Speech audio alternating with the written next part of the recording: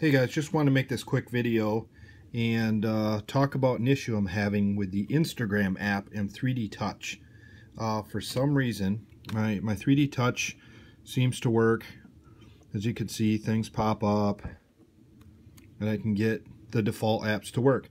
Instagram was one of those apps that was touted to work 3D Touch basically when the iPhone 6s was announced.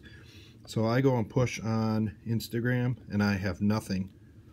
I cannot get it to work for whatever reason. I push on it, nothing. I get the little taptic feedback. The screen kind of blurs out just like any other icon that does not have 3D Touch enabled.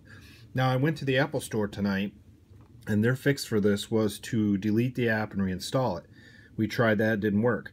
We also tried resetting the phone. We did a hard reset, just powered down the phone and back up. Then we deleted the app a second time and they cannot figure out why it would do that.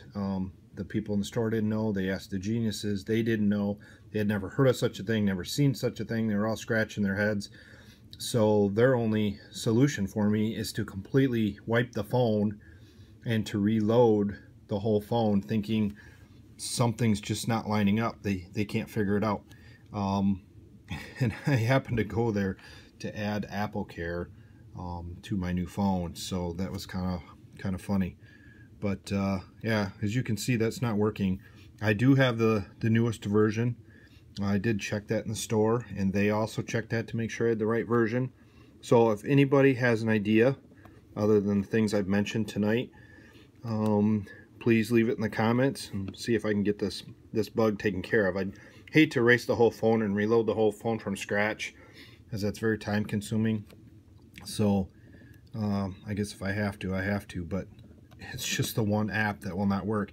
It opens up, I can view pictures, I can scroll through everything without any issues anywhere else, but just not Instagram. So I did send them a ticket and let them know about this issue and making this video. Hopefully Instagram can see this, maybe they can figure it out. So if you got any ideas, leave in the comments. Thanks for watching, guys.